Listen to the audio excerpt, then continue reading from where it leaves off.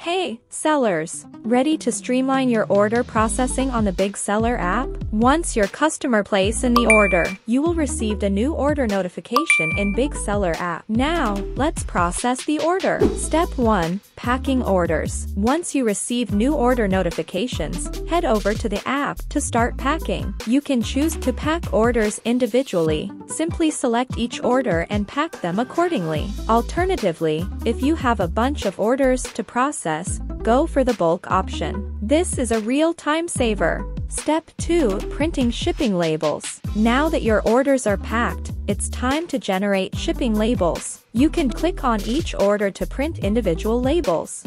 For an even quicker process, use the bulk print feature. Step 3. Shipping. Once your orders are packed and labels are printed, it's time to ship. You can manually ship each order or, for an even smoother process, use the Scan to Ship feature. Simply click on Scan to Ship, hit Ship Now, and scan the shipping label.